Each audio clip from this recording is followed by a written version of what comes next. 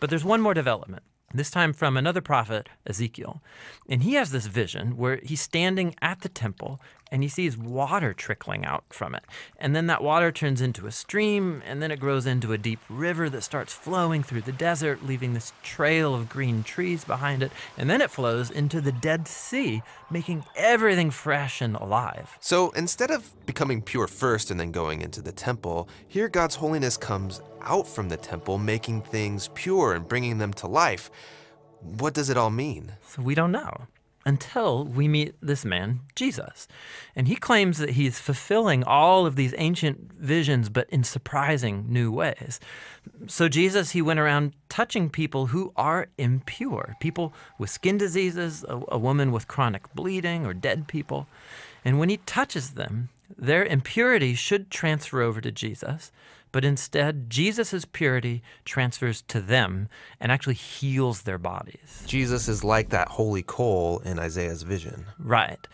And Jesus claimed that he was the human embodiment of God's own holiness, and that he and his followers were now God's temple, so that through them, God's holy presence would go out into the world and bring life and healing and hope. And so this is why Jesus described his followers as having streams of living water flowing out of them. So this is our part of the story where we find ourselves now, but where's this all heading?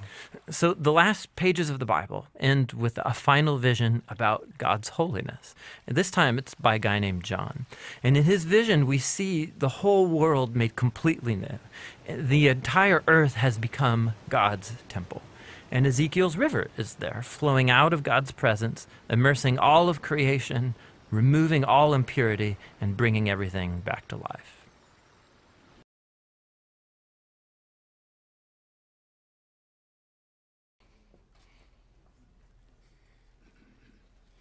Today we will finish up our series called Holy.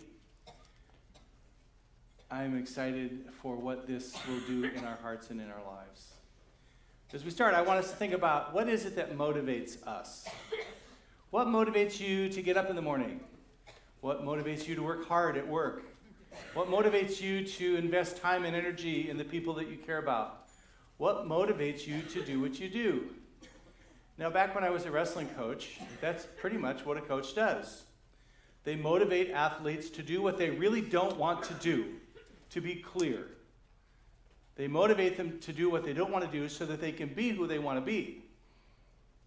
So, what is it that motivates you? I had a wrestling coach that had a sick sense of humor. And his way to motivate us was to say, hey, guys, you're doing good, but if you work really hard for the next half hour, we'll knock off early and we'll go play dodgeball. Oh yeah, and everybody gets excited and they start wrestling like they've never wrestled before. And at the end of that half hour, he said, you guys have been dogging me the whole first half of practice. So back to work, no dodgeball for you. No soup for you. Okay. He was a bit of a wrestling Nazi, but this is the point. We were losing motivation, and how did he motivate us? With the promise of something fun, right? So we thought, oh, it'd be great to play dodgeball. We love to do that, even though we're trying to be wrestlers. Think about it. Okay. But in wrestling, that's how you find what motivates and you motivate. Now, for me, that's not mostly what I do now. Mostly, when I'm coaching, a lot of it is with marriage. But the same things that are true of a wrestling coach are true of a pastor trying to coach couples as they get married. You ask questions like this: how do you see yourself? I mean, as a wrestler, how do you see yourself? Do you see yourself as a sectional champ? Do you see yourself as, the best in your weight class? What do you see for yourself? What is your experience? If you're losing all your matches, that may be a bad thing to see for yourself, but still, what is your experience? What is your focus? What are your expectations? That's what you would talk to a wrestler about. But it's also what you talk to a married couple about. What do you see? As you look at your marriage, as you look at your life together, what do you see? What are your expectations? What is your focus? Where are you? Where do you want to be? It's also true of us as we follow Jesus. In 2 Corinthians, what do we know about the Corinthian church? Were they like the most spiritual, holiest people in all the New Testament church?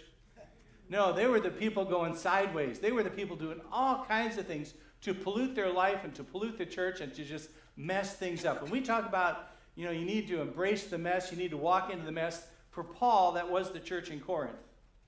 And this is what he says in chapter 7. Let us cleanse ourselves from every defilement of body and spirit. Wish I had time to talk about that, but there's more than one way to defile yourself. There's more than one way to undermine your holiness in life. Cleanse yourself from every defilement of body and spirit, bringing holiness to completion in the fear of God. So what Paul is talking to them about is not salvation. This is far more than salvation. In salvation, in Christ, we are holy, which is what allows us to be in the presence of God, which is what allows the Spirit of God to dwell in us. But there's more to it than that. There is a process of becoming holy. In English, the word is sanctification. Sanctu comes from the Latin, but in the Greek, this is all the same word. Holy means to sanctify. So when we say sanctification, we're really saying holyification, which is why we say sanctification, because that was hard to say. Okay. But we have work to do in becoming the holy people of God that he has called us to be. So, how do we see ourselves? What is our experience in our holiness? I mean, right now, in this room, there are some people that feel very close to God in this moment, in this season of time, right now. And there's some that feel kind of close to God. And there's some that feel like God is 100 miles away. And that may not have anything to do with how spiritual you are or how holy you are. It's just this season of your life. In the end, God wants us to be drawn to him and our lives transformed to be more like him. What did we say it meant to be holy? It's to be unique. It's to be different. It's to be set apart for God and his purposes. So holy isn't just like holier than thou. Holy is actually we are a person that's becoming more like Jesus every day. Now, your message notes will be the last half of the message. I just threw this part up front. So if you want to take notes on what we say in the next few minutes, just take them at the bottom, which is totally backwards. It's just the way it turned out. Okay. There is one way that we walk in holiness, but there are many reasons why we're motivated to be holy. And that's what I want to talk about. Is Paul is saying here to the Corinthians, cleanse yourselves. Does that sound like work to you? Does that sound like intentional effort? Does that sound like something you're going to be motivated, you're going to need to be motivated to do? Well, the reality is we all have different compelling whys. The why behind we do what we do.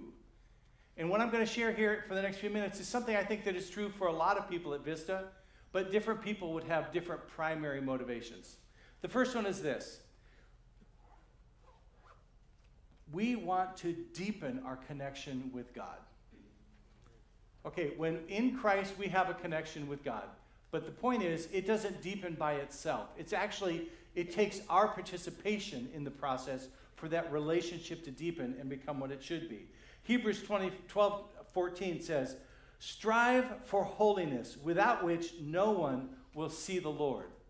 Like I said, right now, some of us feel like God's very close. Some of us feel like he's there, but, it's kind of a middle ground thing. And then some of us feel like, man, God just seems very far away right now. Well, you want to see the Lord?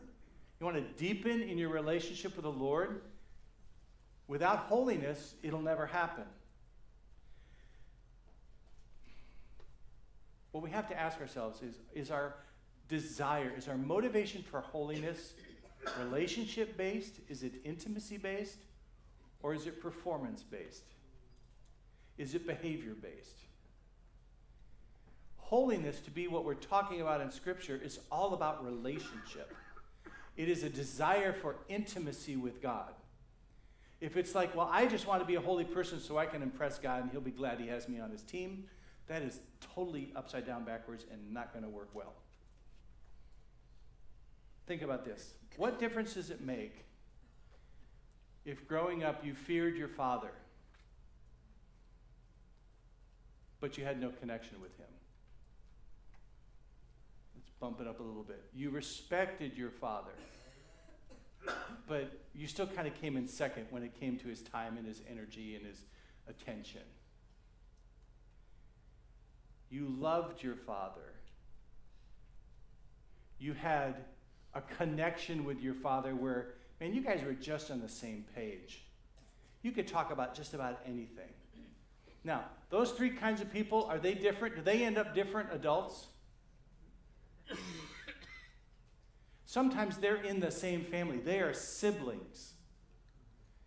They had the same dad, and yet their lifetime relationship with their father is very different. Now, we're supposed to strive for holiness in the fear of the Lord, but that word for fear means respect. But you can still respect somebody that you don't spend any time with. That still falls way short. You want to respect your dad, but you want to have a connection with your dad. You want a love relationship. And some of you are going, it didn't happen, he's gone now, it's never going to happen. Okay, if this is true of your heavenly father, it is infinitely more true, of your earthly father, it is infinitely more true of your heavenly father. We are all sitting here today as the result of the kind of relationship we settled for with God. Is it enough just to be scared of him? No, that's not what fear of the Lord means. It means we have an awesome respect. He is the source of holiness, and the metaphor we had a couple weeks back was of the sun. And the closer you get to the sun, as pure and holy as the sun is, or as unique as it is in our universe, you get too close to it, you get fried. Our God is good, but he is so good that we can't approach him without Jesus. So why would we be motivated to give ourselves to growing in our holiness and perfecting holiness? As it says here, completion of our holiness.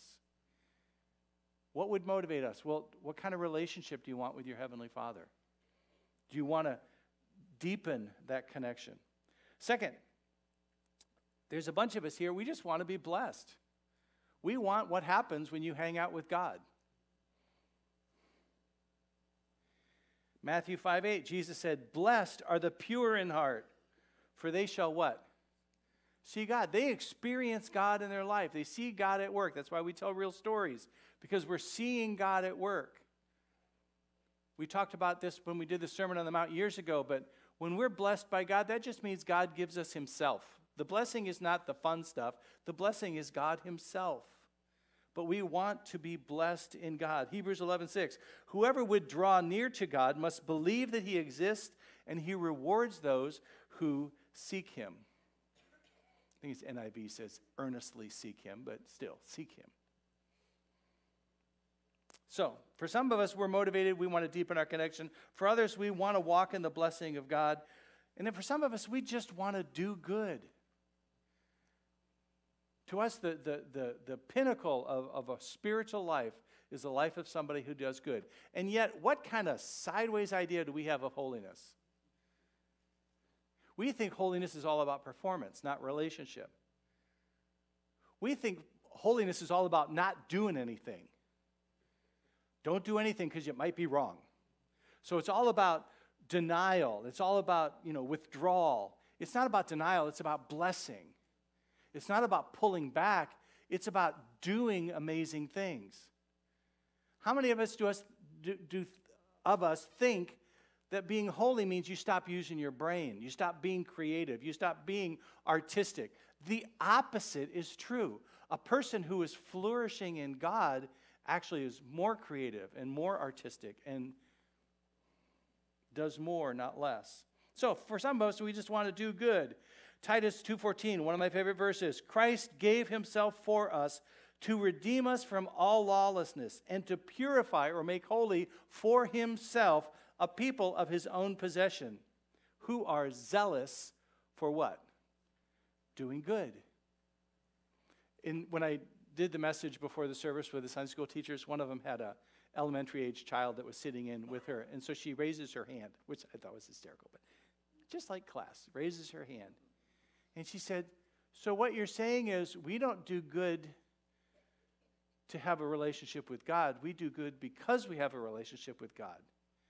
I'm going, yes, if a 12-year-old can get it, so can we. So charge forward. May this never be said of us. This is a verse that I have to read because it has the word stupid in it. And I just like to say that word, and now I can say it because it's in the Bible. But may this verse never apply to us. This is written about God's people from the prophet Jeremiah, and it is heartbreaking. Listen to what he says. For my people are foolish. They know me not. How often is that true? We try to live our lives in some way, shape, or form so that God will be okay with it, but yet we don't try to know him. For my people are foolish, they know me not. They are stupid children. Wasn't that fun to say? Let's all say that together. No, let's don't. Okay. They have no understanding. Why don't they have understanding? It's because they have no relationship. They are wise, and he puts that in quotes, in doing evil, but how to do good, they know not. How sad is that? We are to be the people, because of our relationship with God, that good is just what we do. And then finally, most of us at Vista, we want to be free from all the craziness in life, and we want to be somewhat sane. As Isaiah said 2 weeks ago when we did the second part of this message, he said, I am a man of unclean lips, and I dwell among a people of unclean lips. It's like, I am half crazy, and I live with a bunch of crazies, and that's a great description of the world that we live in. But this is what Jesus said, truly, truly, I say to you, everyone who practices sin is a slave to sin, and if the Son sets you free, you will be free indeed. And then couple that with what he says in Matthew, no one can serve two masters. Why not? Because it makes you crazy. You will either hate the one and love the other, or you will be devoted to the one and despise the other. You can't do both. So as we pursue God in holiness, we're not trying to run after all these other things that are just making us double-minded. And James says it would make us unstable in all that we do. So, why give ourselves? Why be motivated to holiness? To deepen our connection with God, to be blessed by God, to do good, and to be free and sane. So, now we can pray and get started. Week 3, we're going to talk about the flow. Our motivations are all different. One of those probably means more to you than the rest. That's great, because we all are drawn to God for our reason. But how this works is the same for all of us. And that's where we want to land the plane here. Let's pray. Lord God, I pray right now that this would be a very practical and tangible study in your word to see how you work in our lives, how it works to be a person of holiness. Lord, there are a lot of weird ideas that we pick up over time of what it means to be holy, but what it means in your word to be holy is that we are fully and completely given to you. And as a result of that, we flourish. And because of our flourishing, there is fruit in our life that flows out into the world around us, and the nations are drawn to you. So, Lord God, help us to see what we need to see, that we would be motivated to live our lives for you. In Jesus' name, amen. So let's talk about the flow. This is everything for the next 10 minutes here in one statement. Holiness flows from the presence of God for our flourishing into fruitfulness for all people. As much as we would think our holiness is all about us and our relationship with God, there is a purpose far greater than us. As Rick Warren would say, it's not about you. This is about us flourishing, and the fruit of that flourishing is what will bring the nations to God. So let's start with the first phrase. Holiness flows from the presence of God. In the story of Ezekiel, the vision starts out, and it's just the temple, and out of one of the gates of the temple is this little trickle of water. And that, tickling of water as it runs out onto the ground begins to flow to the east, to where the Dead Sea is. If you look at a map, Jerusalem is pretty much straight north of where the Jordan River, straight west of where the Jordan flows into the Dead Sea. So this river is going to flow straight from west to east, and it's going to tap into the Dead Sea. Now, It starts out as a little stream, and then it gets ankle deep, and then it gets knee deep, and then it gets waist deep, and then it gets to where you can swim in it, and then it gets so wide and so deep that you can't even cross it. And so by the time it gets to the Dead Sea, it's this massive river. And as this water flows into the Dead Sea, what happens to the Dead Sea? It comes to life. All except for the salt flats. The very southern tip of the Dead Sea, it's very marshy and shallow, and that's where these salt columns to this day form in the flats. But that's still there. And I can't tell if that's saying, but there's some people that'll never get this. That could be what that means. Or it could just mean, no, we need that salt, so God's not going to make this so fresh that you still don't have a supply for salt. I don't know, but the salt flats are still there. This is what Ezekiel says in verse 12. And on the banks on both sides of the river there will grow all kinds of trees for food. Their leaves will not wither, nor their fruit fail, but they will bear fresh fruit every month, because the water for them flows from the sanctuary, from the temple. And literally the sanctuary probably is a reference to the Holy of Holies. It is the holy place. Sanctu, like sanctification, means the holy place, the sanctuary. Their fruit will be for food and their leaves for healing.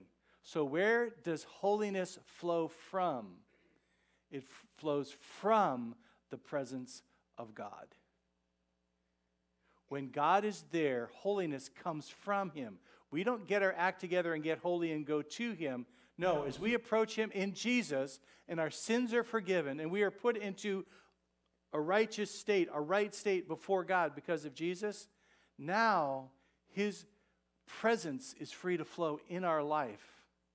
And as we become holy, it's not because of what we're doing, it's because of what he's doing. We just have to let him do it. We have to not get in the way. The flow comes from God to our hearts. Second, holiness flows for our flourishing. God doesn't want us to become holy so we're just like totally dull and boring and we're, black, brown, and gray and, just are the dullest people on the planet. No, his holiness flows into our life so we become everything we were created to be. Psalm 92:13. They, it's talking about the righteous, about the people of God, are planted in the house of the Lord, and they flourish in the courts of God. So that is the Old Testament picture. As you are in God, you are in the temple, you are worshiping him, and you're flourishing because of your connection with God. Now in this vision, that presence of God now is flowing in this river, and everybody that comes in contact with the river gets the benefit of the flourishing. Isaiah 44, for I will pour water on the thirsty land and streams on dry ground. I will pour my spirit upon your offspring and my blessing on your descendants. They shall spring up among the grass, among the nations, like willows by flowing streams. So God's people, as they connect with the flow of his holiness, flourish in him and now become obviously different than the rest of the people on the planet. So holiness flows, thirdly, into fruitfulness. God wants us to flourish, but he wants to do something with that fruit. Now, here's a short list of the fruit that comes from living in God's holiness. I would also point you to Galatians, the fruit of the Spirit in 5:20, 22, right in there. The bottom line is there's all kinds of fruit of the Spirit, but this is what it's going to mention here. Justice and righteousness and peace and quietness. Anybody here have a young baby at home? Quietness, this is a good one. This is a good one. Quietness, trust, and security. Isaiah 32. Until the Spirit is poured out upon us from on high, and the wilderness, or again, the nations, become a fruitful field, and the fruitful field is deemed a forest. So you go from wilderness to now a fruitful field, but then in time it grows and matures more until now it's a forest. So it's the picture of full prosperity. Then justice will dwell in the wilderness, and righteousness abide in the fruitful field. And the effect of righteousness will be peace, and the result of righteousness, quietness, and trust forever. My people will abide in a peaceful habitation, in secure dwellings, and in quiet resting places. When Jesus said, take my yoke upon you, it's like my yoke is easy and my burden is light. He wants us to experience what it means to flourish in Him, in God. And finally, the fruit is not just for us, it's for all people. Now, that's clear in the Isaiah text I just read, but let me read another text from Joel, which is, it isn't just about Gentiles and Jews, it's about young and old, male and female. Joel 2:28, and it shall come to pass afterward that I will pour out my Spirit on all flesh, and your sons and your daughters shall prophesy, shall speak for God. Your old men shall dream dreams, and your young men shall see visions. Even on the male and female servants in those days, I will pour out my Spirit. God wants people across this globe, from every tribe, tongue, people, and nation, male, female, young, old. You're never too old, you're never too young. He wants us to flourish in Him. And He wants the fruit of that flourishing to then be the evangelistic message that will draw others in as well. So we all have many compelling whys. What is it that actually would motivate us to live a life holy before God and to grow in that holiness and allow that holiness to perfect in our lives? Many reasons why we would, but there's only one way that it actually works. And that's what we just said. Holiness flows from the presence of God for our flourishing into fruitfulness for all people. But this is the kicker, the surprise ending, the thing you didn't see coming. Where is this flowing from? In the vision, where does this flow from? It flows from the temple. Who is the temple? We are. Now, for sure, this flows from the presence of God in the temple. If God withdrew His Spirit from the temple, it wouldn't be about the temple, it'd be about wherever God just went. But it's as the Spirit of God manifests itself in the temple that this process of holiness flows from the temple. But who's the temple? We are the temple. Now, if what we say in the next few minutes doesn't put a weight of responsibility on your shoulders, you're probably not listening to what I'm saying. The weight of this is massive, but the reality of it, it is what it is. This is the way God has designed. This is a gospel message. This is how it all goes forth. 1 Corinthians 3:16. Do you not know? And he's saying this because some of them were confused. Do you not know that you, plural, are God's temple, and that God's Spirit dwells in you? The manifest presence of God is in you, but that is not you singular. That is you plural. That's why Jesus says, if two or three, so if you want to be with a total of two, how many other people do you need? One. Simple math. So, what Jesus is saying, if you can find one other person who wants to pursue God, who has a heart for God, and you and one other person, as a youth pastor, if I could only give one thing to the kids in my youth group, it was one friend who was following Jesus. If I could help them find one friend that they could go to the same high school, they could go through class together, they could eat lunch together, they could share life together on their high school campus. If they had one friend, I knew that's all it took. Now, 2 friends would be better, 3 friends would be better, but one is profoundly different than none. This is a huge call for us to live in community. To not just come to church, sit in a chair, enjoy what's happening, be encouraged in your life, and then get up and never connect with anybody around you. That would be bad. Because the temple is when you're connected with at least one other believer. And then the Spirit of God manifests itself in your relationship. And that's what changes everything. That's where the water flows. So, where we started, how do you see yourself? Do you see yourself as a part of the temple of God that needs to connect with the rest of the temple so that the presence of God would be manifest in your life, that your life would flourish, and then the fruit of that would change the world around you? What is your experience? What is your focus? When you get up in the morning, is it, okay, God, what are we going to do today? And who is that person that I connect with? Who is that community group? Who are those people that I connect with? Who are the other people in my life that are my spiritual family? And as we do life together this week, this day, what are you going to do? What is your focus? What is your expectation? On the last day of the great feast, the great day, Jesus stood up and cried out, "If anyone thirsts..." Now, talk about a rough segue. Nobody was talking about what Jesus is getting ready to talk about. He just stood up and blurted this out. "If anyone thirsts, let him come to me and drink. Whoever believes in me, as the Scriptures has said, out of his heart will flow rivers of living water." Is that our expectation? Is that our focus?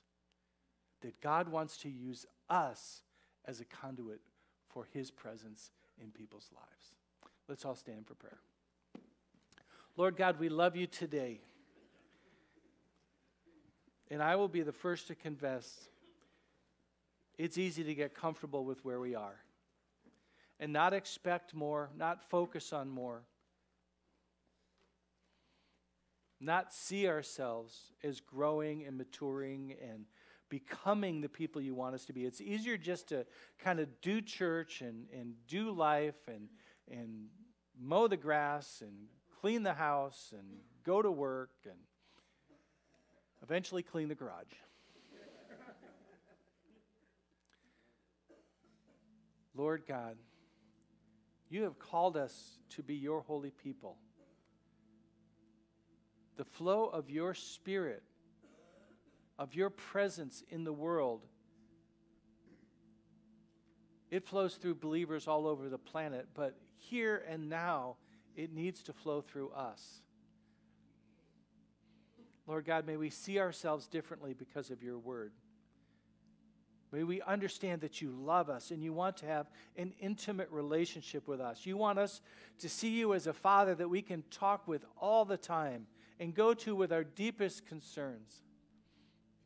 You are the one that will give us wisdom. You are the one that will create a path for us to flourish. Lord God, pour your Spirit out in this place. May we flourish in you, and may the fruit of that flourishing change Southeast Orlando and the world. Amen.